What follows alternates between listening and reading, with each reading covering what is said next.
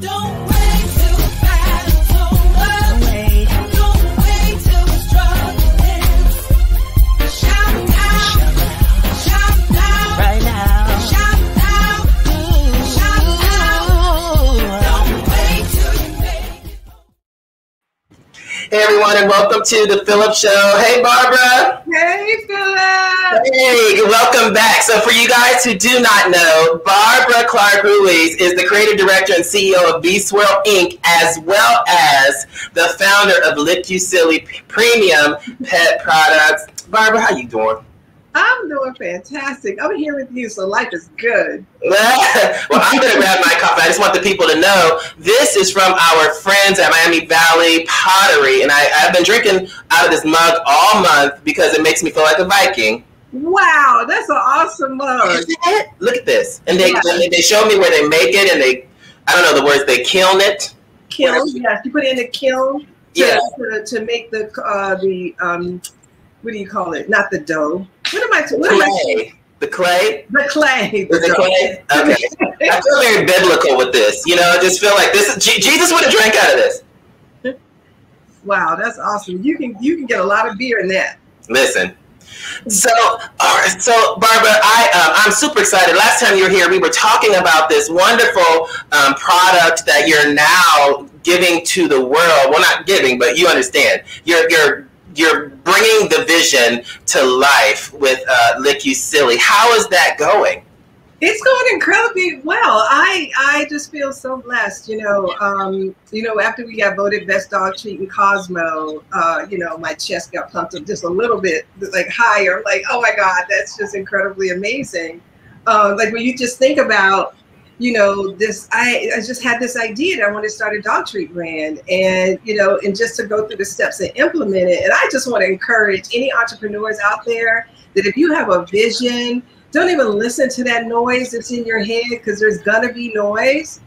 I really just want you to listen to your heart and let your heart be your guide. Let your heart and your wisdom be your guide, because God put it there for a reason. So it's going really well. Like, we sold out of Amazon a couple of times. Like, I hate that, but we are just trying to get the capital that we need in order to grow, and and I'm just trying to get creative. I'm like, do I do an Indiegogo, to be able to make some capital? Like, I'm not even sure, but I do know that we have an awesome product that people love, and I'm just grateful for it. And this little baby right here, these are my babies. So if you all, that is wonderful. So if you all don't know, and you have to go back and watch the original interview, and that is so exciting because Barbara and I sat down and she told me all about Lick You Silly. We're in Yellow Springs, and this is Pride Month. It is June, and it's Pride Month. So being a part of Pride, we also in Yellow Springs just opened our dog park in collaboration with Wagtown. When she told me about Lick You Silly,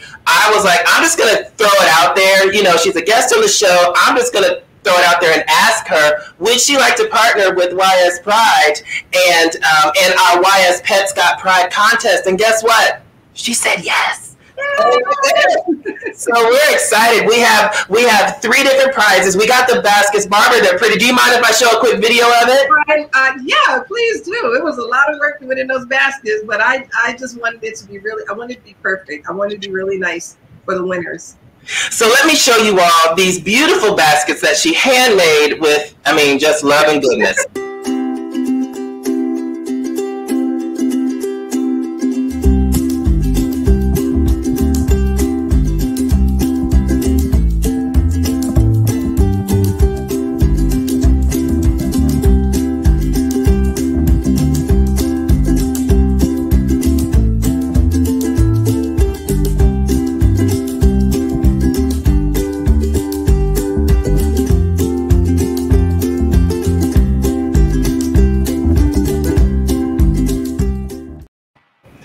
Oh my absolute goodness. Tell me about why you feel Lick You Silly is becoming like the best unkept secret and a phenomenon right now. I truly believe that it's our product. Obviously there's other freeze dried, beef liver, chicken liver brands out there, but the quality of our product, it's the best it's the best beef and chicken, you know, that we could find on the market. And, you know, the primary parts of the animal is being sold to better grocery stores like your Whole Foods and your Wegmans. And so we know what a steak tastes like that comes from a Whole Foods versus what it might taste like coming from your average grocery store. We also know that there's a premium price that you pay, you know, at a Whole Foods. But it's like when you buy a piece of fruit from Whole Foods, you expect for it to be delicious. Right. And look, let me tell you, Whole Foods is so expensive that I remember one time I bought grapes from them that were not good, and I literally I returned them. I'm like, yeah, I'm gonna need to get my money back. And I would never do that at the grocery store, but there's such a high expectation when you buy from Whole Paycheck. It needs to be delicious. And so I really believe that it's a testament to our quality, and I really feel like in my heart that people know that there's just so much of me in this. Like I put my everything into growing this brand, and I feel really happy giving it to my own dogs, and you know, and I feel I'm just so filled with, you know, joy when people come to me and they're like, oh my God, your product is so amazing. Like, you know, my dog's a picky eater, or you know, I was trying to find a product that a dog would actually listen to me and doing tricks, and it's your product, you know. And I just think that it's a testament to the quality, and because of course our customer service is amazing. Because you know, I love to surprise my partners. I mean, my customers when I ship products. Sometimes I throw in extras for them. Like, who does that? Nobody does that. So I'll throw in like an extra bag of treats for them, just because, you know, I'm grateful for each and every one of my customers. And I have one customer today, she placed an order with me, and I can see that she's literally bought 18. She's placed 18 orders with me. Wow. And I'm like, wow, I'm so grateful that, you know, I've been able to, you know, get this product, and the company is working with me as a startup, and you know, and I put those little hearts inside every single one of my orders, and it's just a little bit of me that goes along with to every one of my customers. That is amazing. Yeah, I love the personal touch, you know, because it mirrors the feeling that you get when you're kind of around your dog. You know, it's a very, I don't want to use the word intimate, but it's kind of like an intimate moment. Yeah. You know, it's very organic and non-artificial. And I love that because it's like a caring minute. It's like, oh, somebody cared enough to throw this in here. Look at that. Yeah, yeah. And there's I put a handwritten note in every single one of my orders. Not the ones on Amazon, obviously, because Amazon ships those, but you order from our website, there's definitely a handwritten note that comes from me. Being in business for so long and being so successful in your ventures, what is one of the, would you say maybe one of the hurdles that you're finding launching this particular business, or are you? I think the hurdle would be just having adequate capital. You know, because I'm like, you know, God, I want to be able to sell 10 bags of treats on Amazon, and I'm like, oh my God! So there are days that we sell 15 and 20 bags of treats, which is amazing. But it really is just having the capital that I can keep, you know, I can keep up with all of the orders and actually have a huge surplus there. Because Amazon is actually, since we have such great customer reviews and customer service, that they can say to us that we can have, you know, 1,000 bags there if we want to. And so that's my goal for July, is that I'm going to get 1,000 bags shipped to Amazon. We're never going to sell out ever again. And, you know, and it's just, I think the toughest part is just having the capital. And then because there's so much competition, like, how do you make yourself stand out? You know, and I think, you know, I think there's also a movement where people really want to support small businesses, particularly Black-owned businesses. And I feel like, you know, I certainly check all those boxes. But it's been a challenge just trying to figure out, like, where is my niche, you know? And we're actually now in the top 0.03% of brands that are sold on Amazon. Wow! Well, congrats! Congrats! Yeah. That's huge. Yeah. You just mentioned something. I want to kind of talk about the business aspect of it a little bit, because sometimes people have the misconception that when you sell on Amazon, you're just giving them permission to do it, and then they package all the stuff, they manufacture, they do all that. But what you're saying is they can only sell what you send them? Yes, so Amazon will give us an indication. Okay, so first of all, we are a branded product on Amazon. So, you know, we've trademarked it, we've trademarked our brand. And so Amazon is saying that no one else can sell our product on Amazon except us. Because there's a lot of resellers. So like you can go out and you can, you know, buy a box of Kleenex. Anybody can sell a box of Kleenex on Amazon, right? Even though it's like a branded product, it's a huge conglomerate. But with my brand, my smaller brand, you have to get permission from me to sell my product on Amazon, which is great because then I can actually control, you know, where my profits are going, right? Yeah. But in any event, Amazon will tell us how many bags we need to send to them. And you know, they're like at minimum, this is the minimum amount of bags that you need to send it, and you need to send it by this date. So we get all of that product together and we ship it to Amazon, and then we have to wait for it to be cleared in and so that it's available. Yeah, I think that is a huge point because, you know, you being the entrepreneur and, you know, people looking at you and saying, hey, I want to do this too. There are nuances, not just to the creative side, but to the business side that you have to understand. You had mentioned capital, and a lot of people just don't, I'm just going to sell it on Amazon, but you still have to have like the capital in order to send them things. Yeah, yeah. And we just put, we don't take any money out from the business. We just put the money back into the business. And we try to find different ways. Like, you know, the commercial is one of the things that we've been able to accomplish, which is pretty huge because the company that we are buying the television time from, they're actually giving us the price that they're giving us because they believe in this brand, which is a true testament, you know, to the work I've done and, you know, all of these amazing customers that I have. And you know, and that's where, you know, Mosi will be in a minute that we're going to talk to her about this new commercial that, you know, that we're planning, we're putting together. But I mean, Amazon is a powerful platform, and the way that I learned to sell on it is I just took a course, and I just literally went step by step. Yeah. And because of my background in building, you know, divisions and creating new product for brands, like that's my sweet spot. That's my wheelhouse. And I love doing that. And I love the challenge of doing that. And so when I saw like, yeah, there's all these dog treat brands, I'm like, oh my God, I'm going to create a dog treat brand.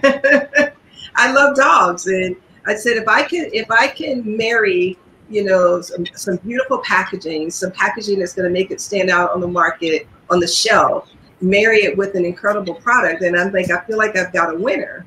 Yeah. And I feel like I've done that, and I've managed to do that through God's grace. I've managed to do it.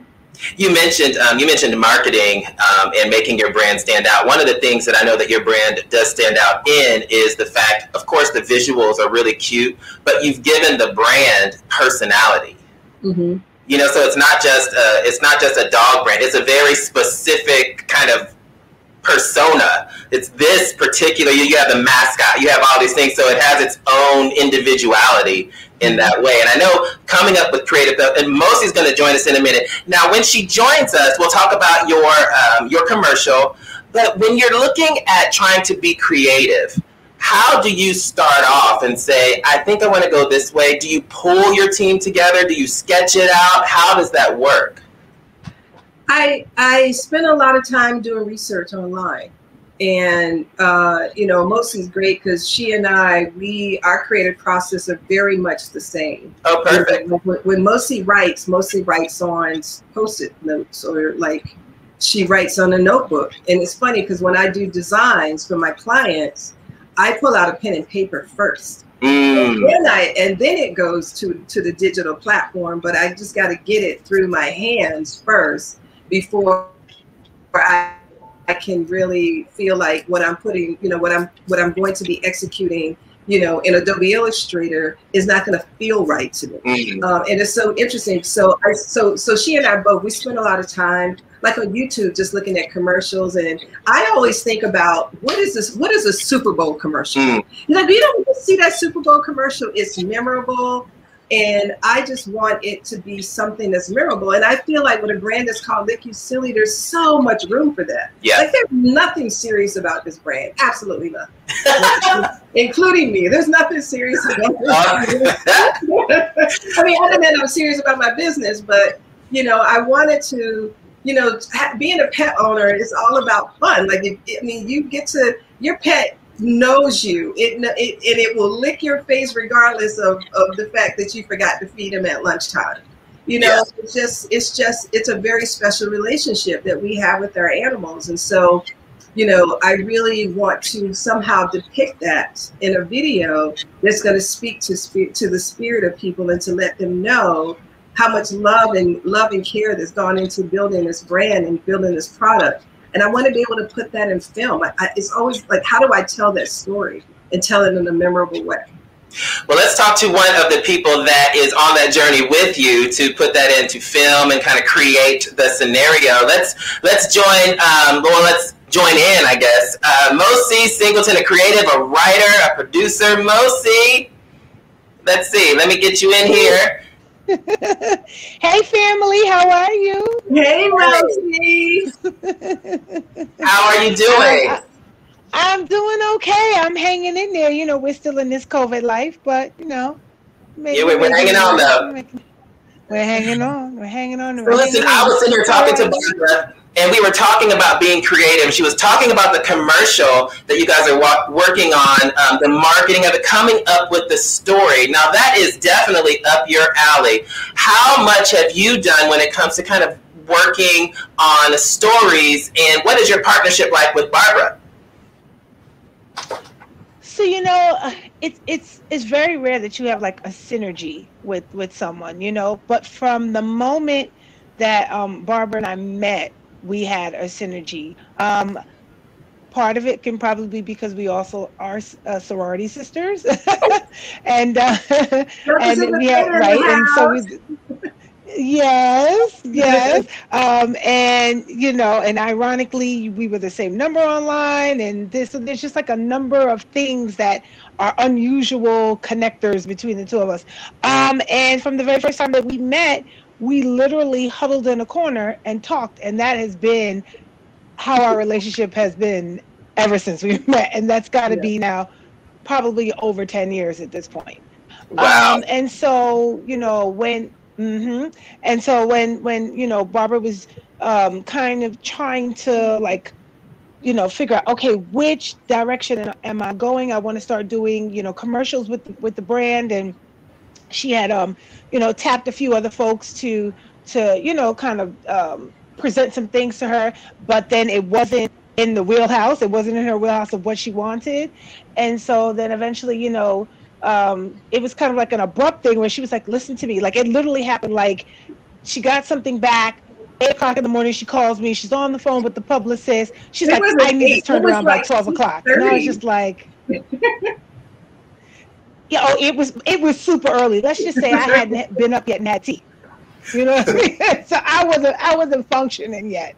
And so literally she was like, I need you to get up like right now. And I was like, I'm thinking somebody died, something. And she's like, no. And so she begins to tell me what's going on. And she's like, I need this turned around quickly because I have to get it over for this, you know, this spot for the Puppy Bowl on Animal Planet. And I'm like, okay. So I literally say to her, unbeknownst to me whether or not I could actually push it out. Although I say to myself, so as someone who's come from live television, you know, I worked on 106 in Park for quite some time. I am used to being in the pressure cooker. So I understand what it means to be able to turn something around, and you've got production happening, and this has to get the chyron and everything, and you've got seconds to do this before the red phone rings and the president is like, okay, what's happening?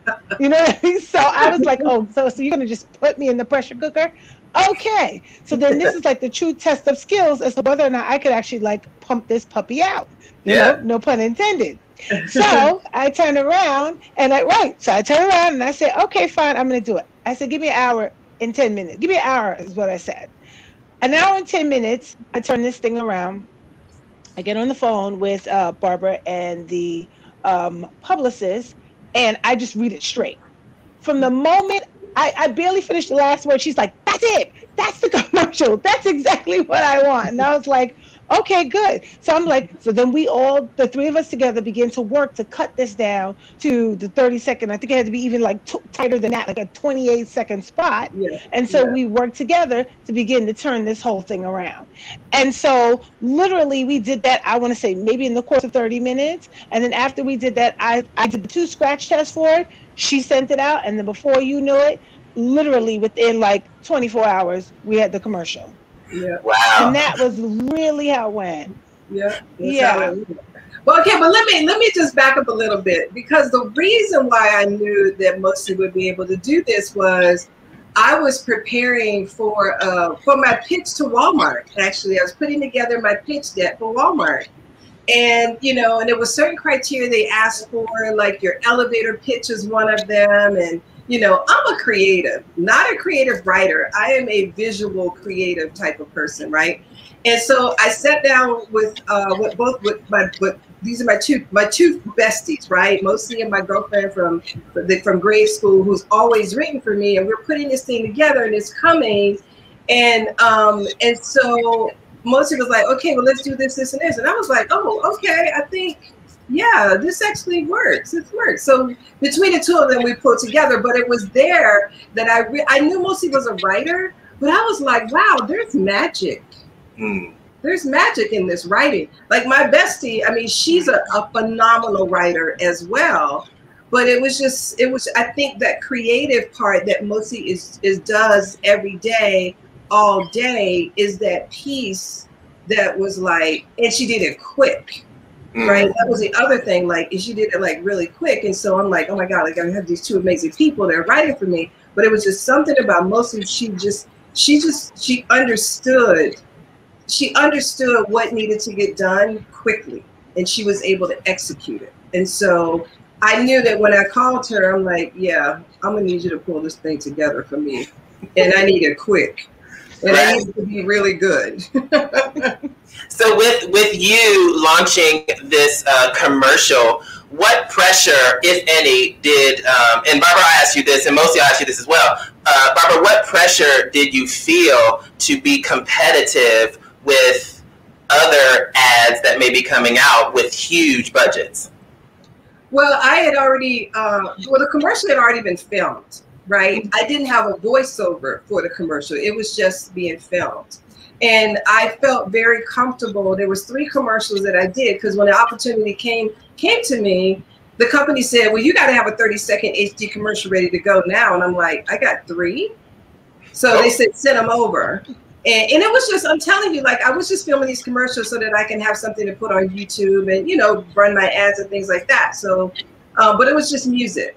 And I sent them the 3 ads, and the one that they ended up picking was the one that I would have picked myself. And so I was just going to let it go with the music.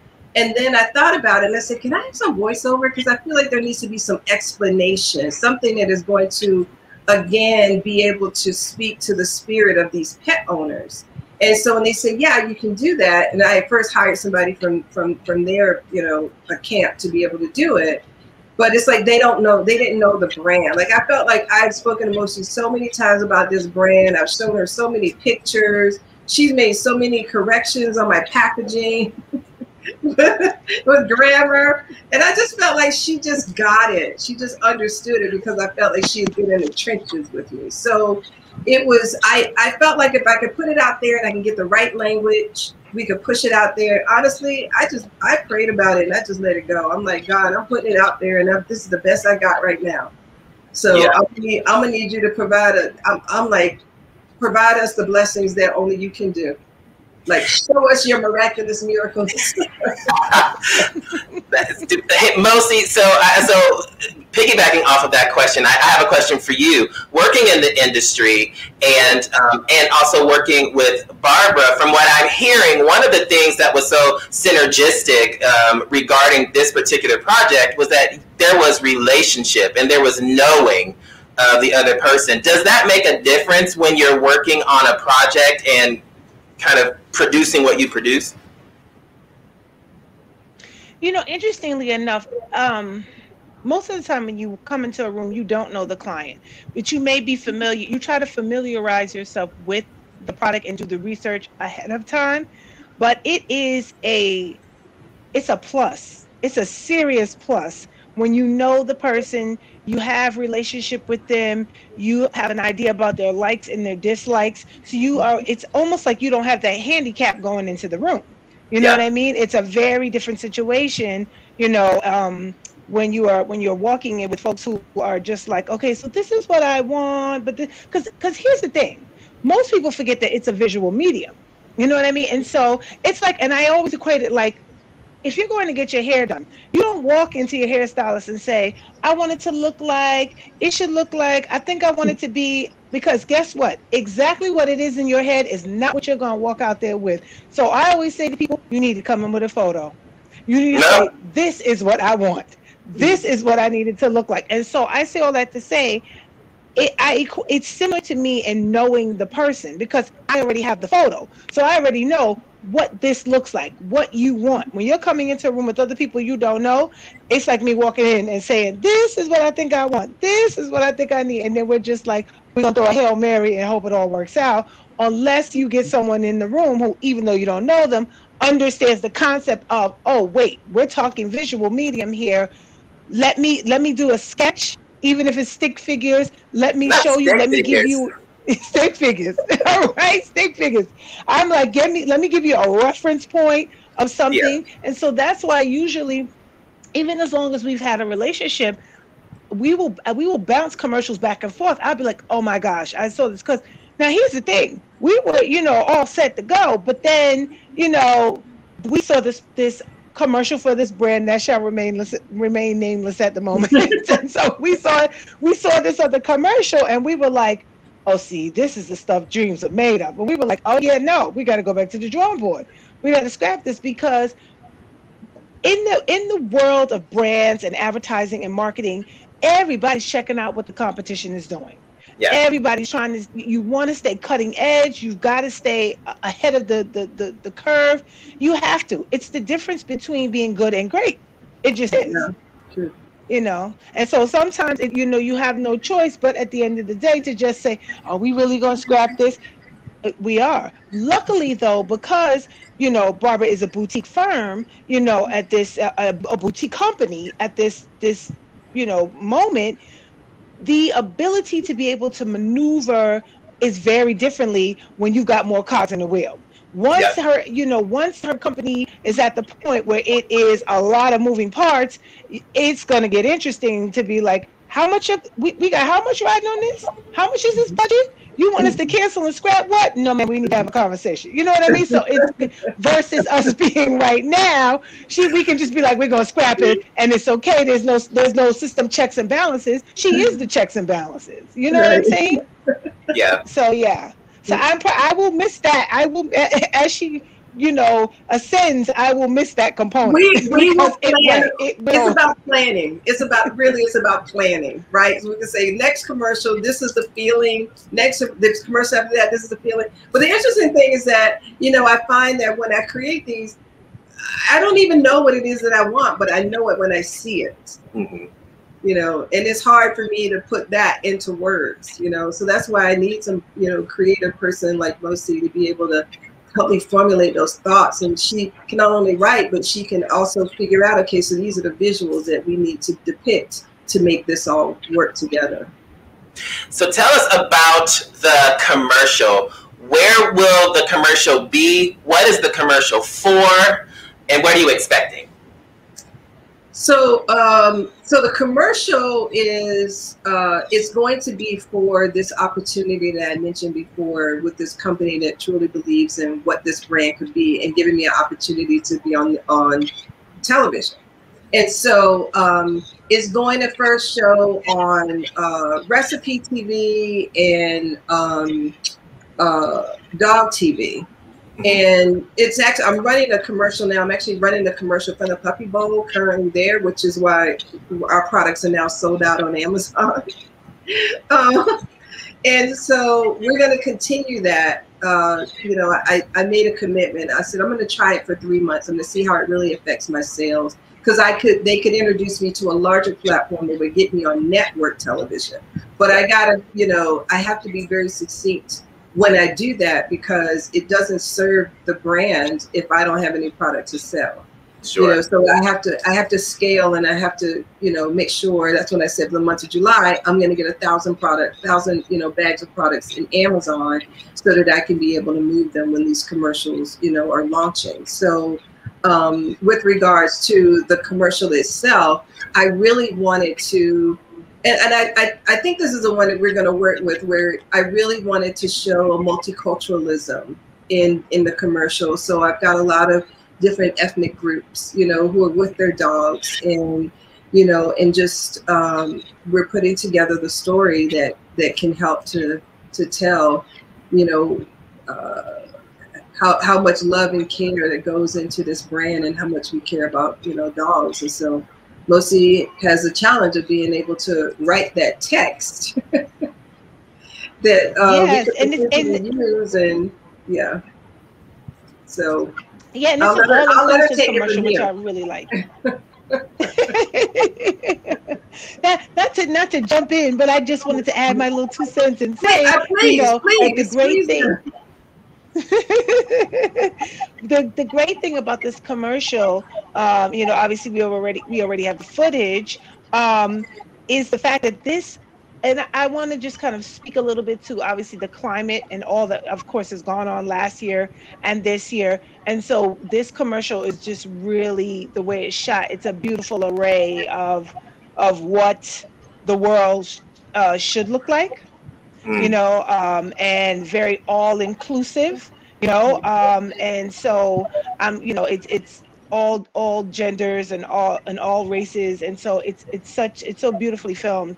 So I can't wait for everyone to see this, you know, because I think that's the other thing too, you know, it's time for a breath of fresh air at, you know, at no matter what the medium is or what product you're selling, because I think we're all, you know, kind of tired of seeing these commercials that just have only just these people in it, you know, and not really showing what the world is, which is, you know, everyone together. We all breathe, we all have lungs and hearts, you know. The outside is the only thing that's different, but inside we are all the same. We are all the same. And I think that speaks to the spirit of the entire brand and the intention behind it. You know, and I hear what you were saying, Barbara. You're like, I don't know what I want, but I know it when I see it. And from me, that translates as, you know what, I have a feeling, and I want whatever the production result is to mirror the feeling that I have inside. And when I see something and it makes me feel like that's the vision, then that's the vision. There it is. I feel it. Like my feelings are the destination. That is correct. Yeah. That's absolutely right. And I'll know it when I see it. And I usually get like a little choked up too, because Mosi sent me this commercial the other day, and I watched it, and I'm just like, it just took my breath away. It just left me like all like, you know, my eyes got a little glassy. Mosi, look at you just making people just speechless. Listen, it's funny. I saw that commercial, and then that's when I said to her, so we need to do this.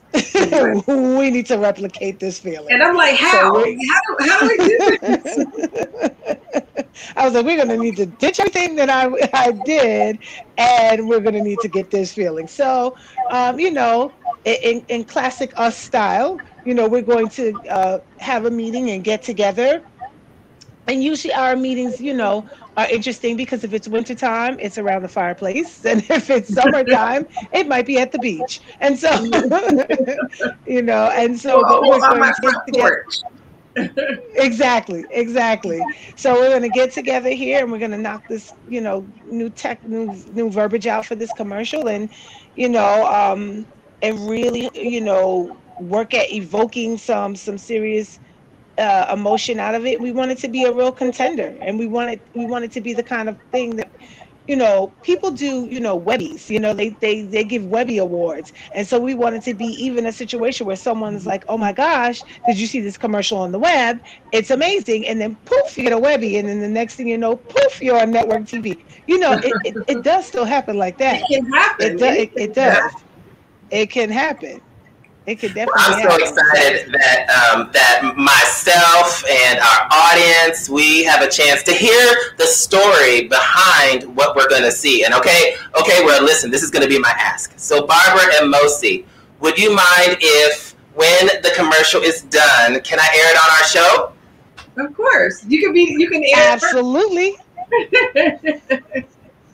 You get the world premiere. Listen. That is awesome. Well, thank you both. And I'll let everybody out there know when it's going to be. But listen, one of the things, and I'm going to get away from the feelings really quick. Barbara, you said something that is super critical, crucial. It wasn't critical, maybe to business, but you said that you alluded to that you wanted to make sure you scaled appropriately. Mm-hmm. And a lot of people miss that component. Yeah. A lot of people want to be out there and ready to go, but they're not ready to go. Right. In my mind, that was like the epitome of a good thing, but it's like, I'm doing too much right now. Yeah. You know, yeah. You can literally do too much if you're not very strategic and you don't have that business acumen to say, hey, let's move at a pace where we're actually going to be successful, not just launch and just see what happens. I love that you said that, because a lot of people who are looking to be entrepreneurs or who may be entrepreneurs right now will hear that and say, hey, let me look and see where my business is. And if I grow today, the question then becomes, am I ready? Yeah, and it's funny. That's all of that is absolutely true. Because when I first started this business, I mean, I didn't know anything about it, right? So I mean, I'm used to working with large, brands, and I don't have anything to do with the scale. All I have to do is to create the best possible product that I can create, and we put it out there on the market, and hopefully some folks will like it enough to want to purchase it over and over again, right? But when I first started this brand, I didn't really know anything about it. And I just wanted to make sure I'm getting in front of the right people. So I just happened to connect with someone on LinkedIn who did buying, who was a buyer for a large dog brand, right? Store, retailer. And so she was like, oh my God, your packaging is amazing. I want this for the store. And I thought, okay, cool. And she gave me an order for 16,000 bags of dog treats when I first started. And I was like, wait. I'm like, wait, I'm not ready for that. So I couldn't fulfill that order. And, yeah. But what it said to me was, well, Barb, you can't fulfill that order now, but can you fulfill that order 6 months from now or a year from now? And it really helped me to put together the components that need to be in place in order for me to scale to the size that to scale to the number of products that the quantity of product this company was asking for. And so I now have all those things in place. And so I feel comfortable, taking on something of that magnitude. But in the beginning, oh my gosh, I'm like, thank you, God, but I wasn't ready for that one. God's up there like, you're doing too much. You're doing too much. Yeah. But with every company, for a great startup, you got to look at scalability, because that's how you're going to grow. How are you going to go from being a $100,000 brand this year to being a $200,000 brand next year? But you have to understand how to scale. Yeah. And scale right. Yeah. Mm-hmm. Well, thank you for that. Barbara and Mosi, thank you for being here. You're welcome. Thank you for having us. Absolutely. I would not have it any other way. Lick You Silly Premium Pet Products. Thank you to Barbara. Thank you to Mosi. Lick You Silly Pet Products are the sponsor of YS Pride this year of the contest YS Pets Got Pride. And we look forward to world premiering this amazing commercial that's going to be coming your way. The takeaway today is dream big, but dream carefully and have a strategy behind it. The other takeaway is relationships matter.